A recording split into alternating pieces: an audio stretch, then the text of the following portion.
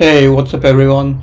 So when you do these videos, one of the things that YouTube does is it tells you what other related content you can make that people are looking at. And one of the suggestions I got was to make a video on filters. And at first I was thinking, oh, this is so trivial, who needs to see a filter on videos? And then I remembered that, yeah, there are some things over the years that I have only picked up because I've seen a co-worker do it on their screen. So they're sharing a screen and I see what they're doing, and that's the only way I know how certain things work.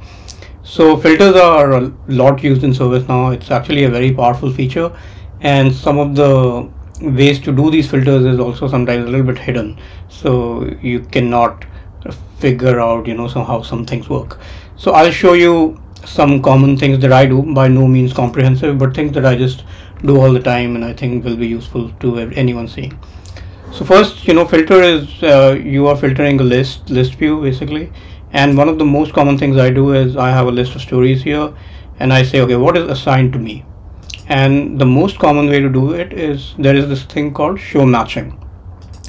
So when you click on show matching, it built this filter said assigned to equals whatever was the matching field. So that's one thing that I definitely use very commonly. Then the other thing that I kind of use very commonly is filter out. So what that means is now it will filter out all of the values that do not match this, right? So you have this is the first one I made and this is the second one I made, so not equals. So let's do one more and then I want to see all which are 8 points. So now you see that it's building all this query here.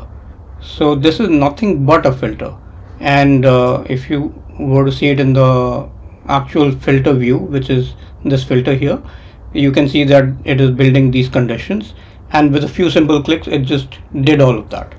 Right, so before I go to the filter, I will just show you some useful tips here, which is one is if you just click here like this, it will say remove next condition.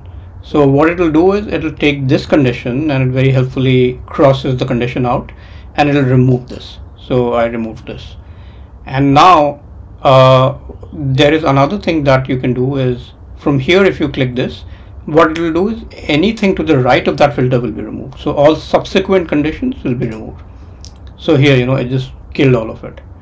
So this thing is very useful. I mean, I do this all the time. And when I go here is when I have to build an OR condition. So you cannot build an OR condition the way I showed you, or when you have to put a date condition. So let me first show you the OR condition. So if I said assigned to is in this case this OR, and it'll come underneath because it's trying to it's at the same level, right? So that's why it's underneath. So you can create this OR condition, and let me just keep this here. So this is one reason to do it. The other reason to do it, which I often find, is any date. So created is usually a field, on any table. Created, if you say on, so there are many operators here, and on is a common operator that I always use, not on, before, at or after, between, trend, relative. So on comes with various options, and you can select something like last year, last 2 years, and things like that, and then say show me what happened last year, and this is a very quick way to see it. Another thing that I use is when I know that I'm looking for something between a certain date, and when I know that I'll be looking at this filter over and over again. So if I wanted to look at Q3 and Q3 is just finished, I will not say last quarter. I will actually write a filter which says that puts the dates in between, so that when I'm looking at it later on, 3 months just fly, and then the last quarter is actually Q4, not Q3. So that's one reason to do it like this. So let's just say, I'll just select on because I don't want to type all that thing. So on last year, whatever, right? Last 2 years, let's say. Now, once you have done this, next thing is you are probably looking at this often. So how do you save it? Now, at least in my experience, these things, filters, things like this, are usually for your own use, or use with a few other co-workers. Because if you had to do something which is more, you want to show it to a larger number of people, then you should use the same thing but in reports, right? You could build a report on the list view, and then you can save it, put it in the dashboard and all that. But this, in my experience at least, generally is just for you and a few friends or co-workers, whatnot. So very easy way of saving, which is my default way of saving, which people told me that it's not a very good way of saving, but anyway, this URL is actually, it contains all of these conditions.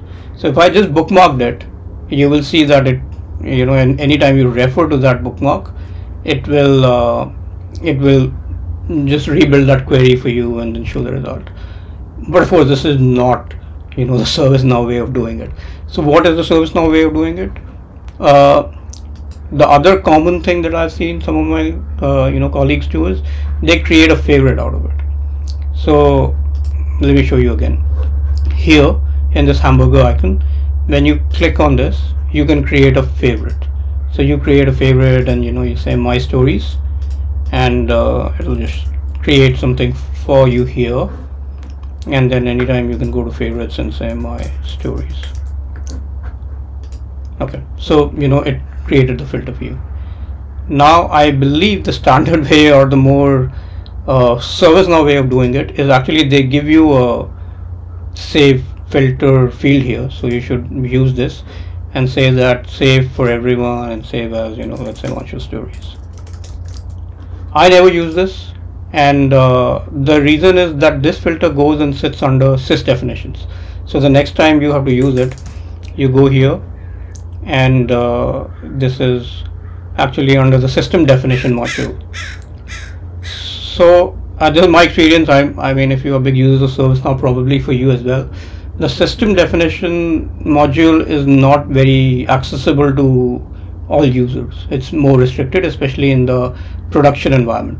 So we don't even have this here. If I were to do it in my ServiceNow, actual account that I use for my work, I would not even see this. It's hidden from me. But if you have this, then you can go here and search for your whatever you did. My stories, I believe it was, or is it my filter perhaps? This is the one that I believe I created because it's on my name. But anyway, I mean, this is where it goes and sits. So probably not very practical. I think even with in terms of how you would use it, you would probably like go to the same place over and over again. And therefore I would suggest that if you are not in the habit of making bookmarks, then go here, create a favorite. Favorites you probably are used to, right? Because you go here and on the menu there are many things, so you have built some favorites. So these are some ways, common ways, and in which I use filters, and I've seen others around me using filters. And sometimes these things like seem so trivial and things that you do all the time that, hey, does it really merit to investigate more? But as you can see, there are a lot of features and a different parts of the screen sometimes that if somebody doesn't tell you or you don't observe somebody doing, then you would never know. So I think it's helpful to know some of these things, and it increases your productivity. And certainly over the years I've learned a lot about these from my co-workers, and I appreciate that. So I hope you learned something today in this small topic, and if you have any questions, please leave a comment and I'll try to answer them. All right, thank you.